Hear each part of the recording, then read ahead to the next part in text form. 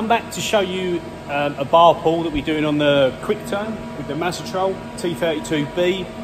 It's a bit of an uncommon control, this one, compared to a lot of the others on the Mazat quick turns, but this is the Hyundai quick turn. So I thought I'd show you, and I'll put this video up and then people can see the controller, see a little bit of how it's working and see what I'm using as a bar pull program. I'm no expert, but I've got it working today. I've got one of these import bar pulls, just gets adjusted from the rear, and it has a little bit outward tension, grips on the bar quite well, although these are cast and I did knock it and snap it and had to weld it back on. But anyway, so this is our program. I'll go down here to the bar pull. So this is for the bar pull. So we've got it in manual programming, change point 1, which is about the tool change, gear 1 because it's not geared, so I have to put that in, tool number 8, which is our bar puller, and then we're going as a G0 rapid to X0 Z+2 and M5 spindle off. Then we're doing linear move Z-22, which slides the puller over the bar, feed rate of 500, M6 chuck open, and then it's another linear move Z-10 as it's pulling the bar out of the chuck, feed rate 500. At the end of that move it's M7 chuck closed, and then another linear move on the Z back to 30, feed rate 750, a bit quicker on this one, and that just clears the bar pull away from the material and allows it to go ready for the next position. Now at the end of this, shouldn't have put that there, let's just get rid of that. What am I doing here? Let's go back, and that was the end, sorry, press the wrong button. So we've got the counter on. I'm only going to show you one, but I was doing them at 20 at a time on 300mm lengths of bar. Return to home position, no, so it will just clear the job and park itself there.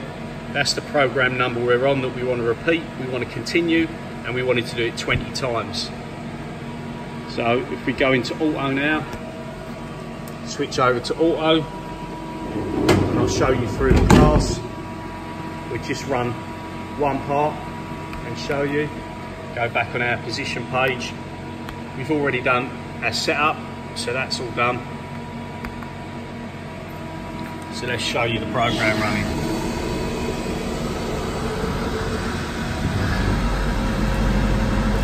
These are just small EM3B mild steel push fit inserts for a job that I'm doing, or a job that I've just finished, shall I say, but I will be making more of these. But where they're very short parts, I'm not 100% sure, but I think they're less than a minute a piece.